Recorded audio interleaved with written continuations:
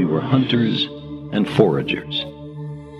The frontier was everywhere. We were bounded only by the earth and the ocean and the sky.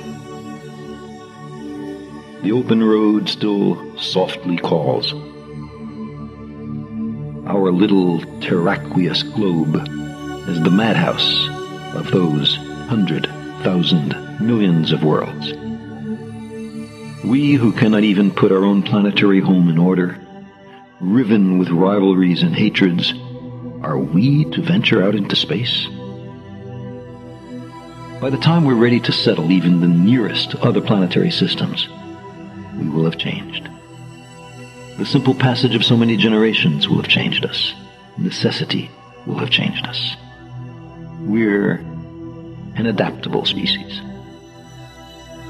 It will not be we who reach Alpha Centauri and the other nearby stars.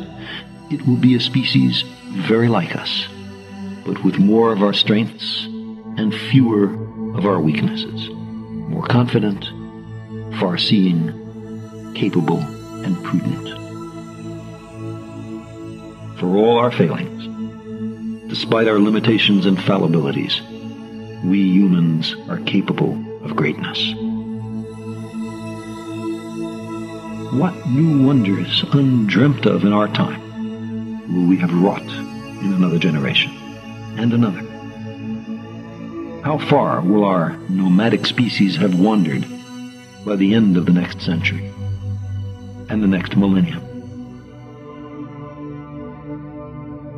Our remote descendants, safely arrayed on many worlds through the solar system and beyond, will be unified by their common heritage, by their regard for their home planet, and by the knowledge that whatever other life may be, the only humans in all the universe come from Earth. They will gaze up and strain to find the blue dot in their skies.